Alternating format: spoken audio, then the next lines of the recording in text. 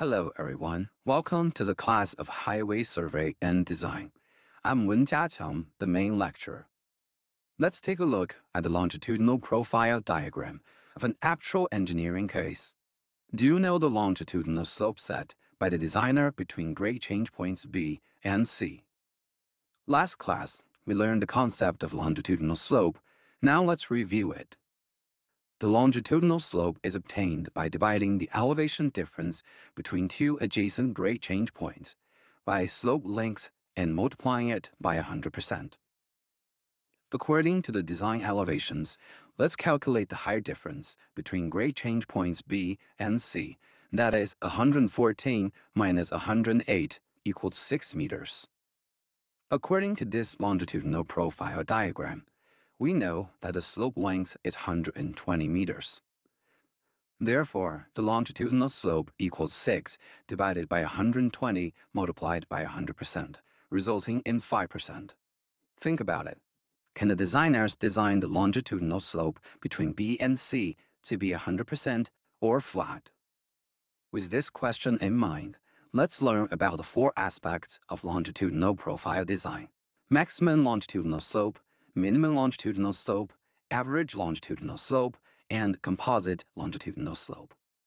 First, let's look at the maximum longitudinal slope.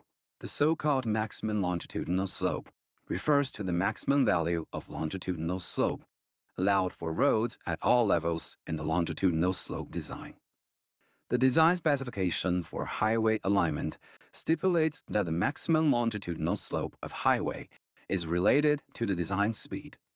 For example, under normal circumstances, when the design speed is 80 kilometers per hour, the maximum longitudinal slope is 5%.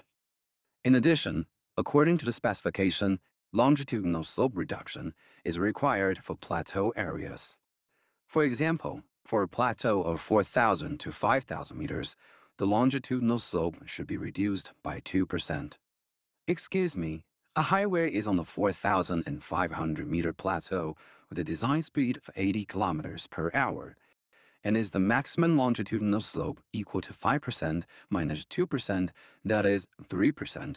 No, because the specification stipulates that 4% shall be used when it is less than 4% after reduction.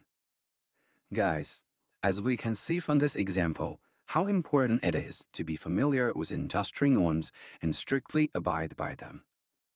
Next, let's learn the important regulations on longitudinal slope design and design specification for highway alignment together.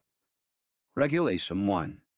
The longitudinal slope on major and medium bridges should not exceed 4%, and the longitudinal slope of approach road at bridgehead should not exceed 5%. Regulation 2. In tunnels with a length of not less than 100 meters, the longitudinal slope should be less than 3%. Regulation 3.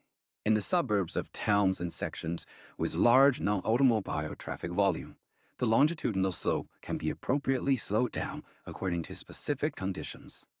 Regulation 4. For the gentle slope sections, where the design speed is less than or equal to 80 kilometers per hour, the longitudinal slope shall not be more than 3%. When the design speed is greater than 80 kilometers per hour, the longitudinal slope shall not be more than 2.5%. From the above, it can be seen that the specification has a restriction on the maximum longitudinal slope of highways. So, are there any limitations on the minimum longitudinal slope? Yes. In order to meet the needs of longitudinal drainage, it is necessary to specify the minimum longitudinal slope for sections with poor drainage.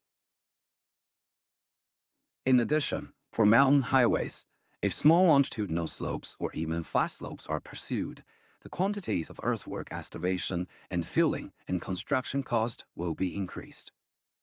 Therefore, the specification stipulates that the longitudinal slope of highways should not be less than 0.3%. Next, let's learn about average longitudinal slope. The so-called average longitudinal slope refers to the ratio of height difference overcome in longitudinal direction to route lengths in continuous ascending or descending sections. Its formula is I average equals the height difference overcome in longitudinal direction, divided by route lengths, multiplied by 100%. Unless traffic safety evaluation is carried out, the average slope and continuous slope lengths of freeways, first-class highways, and continuous long and steep downhill sections should not exceed those specified in Table 8.3.5 of Design Specification for Highway Alignment. For continuous uphill or downhill sections of mountain crossing routes of second, third, and fourth-class highways, the specification stipulates that when the relative height difference is 200 to 500 meters, the average longitudinal slope shall not be greater than 5.5%.